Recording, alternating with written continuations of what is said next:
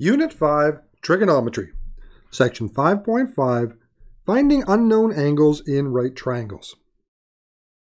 Let's start out with the formulas for the three primary trig ratios. We're going to use SOHCAHTOA to help us remember it. Sine of theta is opposite over hypotenuse.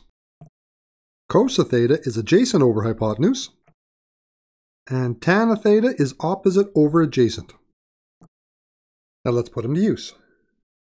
Here's our first example. Find the values of angle x. I'm looking for this angle right here. I'm going to take out the x. I'm going to use the Greek letter theta. First step, let's label the sides of the triangle. Right angle points at the hypotenuse. On the far side from my angle is my opposite side, and that leaves my adjacent side.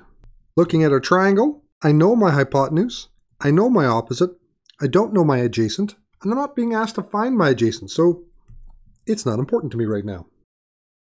I'm looking for the trig ratio that has the hypotenuse and the opposite side. That's sine. Anything with the adjacent side isn't useful. Okay, let's write our formula down. Now let's put in what we know. I don't know my angle, so I'm going to leave it as theta. I do know my opposite side, and I do know my hypotenuse. I'm going to take that 23 over 25 and I'm going to turn it into a decimal. 23 divided by 25 is 0.92. Now at this point, we know what the trig ratio is, but we don't know what angle went into that sign to find that trig ratio. So what that means is I'm going to have to use the inverse sign to find the angle. I'm essentially working backwards.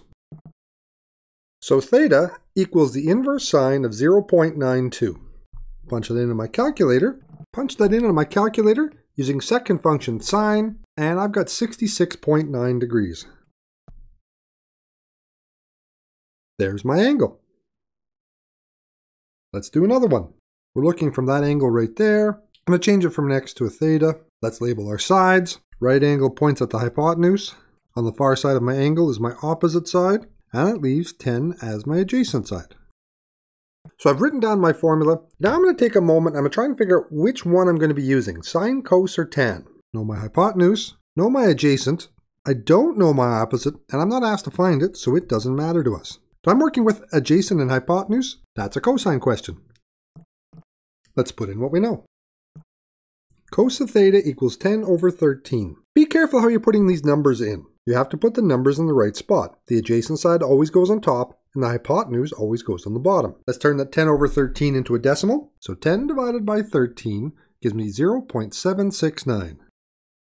That right there is a trig ratio, and usually we want to write down our trig ratios as 3 decimal places. And since we know our trig ratio, we're going to work backwards to find our angle. So the inverse cos of 0.769 will give us our angle, and we'll calculate that using second function cos. And our calculator gives us 39.7 degrees. There's our answer. Last example.